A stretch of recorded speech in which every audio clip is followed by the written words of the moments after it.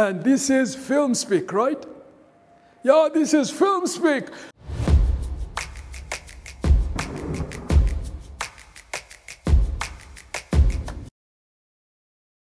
The man of God has seen. Welcome to a special edition of Film Speak, where we delve into the world of groundbreaking film. I want them to take a shot of you. Here, we're shining a spotlight on an extraordinary puppet film that is taking the globe by storm. So basically what I do is just use puppets to pass whatever messages I want to pass across. We need to take her to a doctor. This is Kuhu. This is the character Kuhu. Kuhu comes from the name Kuku. That is a Luya name for grandma. And this is Babu. Yeah, these are the two characters that drive that particular project. It actually started as a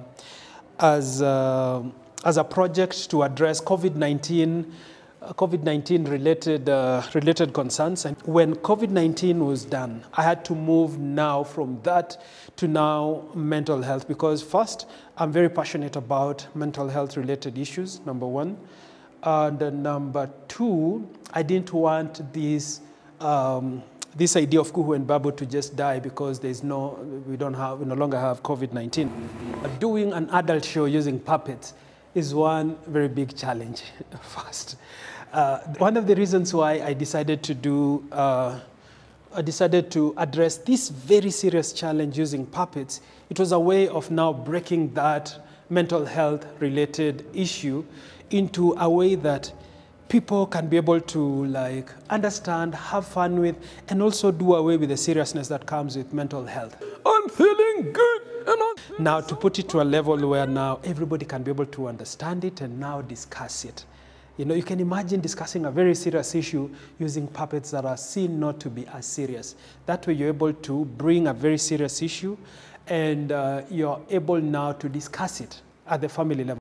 So the setups have to be very, very family-like. Because if you're addressing a family issue and then you come up with setups that are very, very complex, then you confuse your audience. Nominated for prestigious awards across Africa, India and the United States, the film isn't just a visual feast. It's a profound exploration of mental health brought to life through the magic of puppetry. And each and every issue comes from a real-life experience. Let's take an example of PTSD. That was after what happened at Moi Girls, you know. And I felt like I needed to talk about PTSD, which was likely to happen after these kids go back to school after the fire. How was it likely, what was likely to happen, and how was it likely to be perceived at the family level?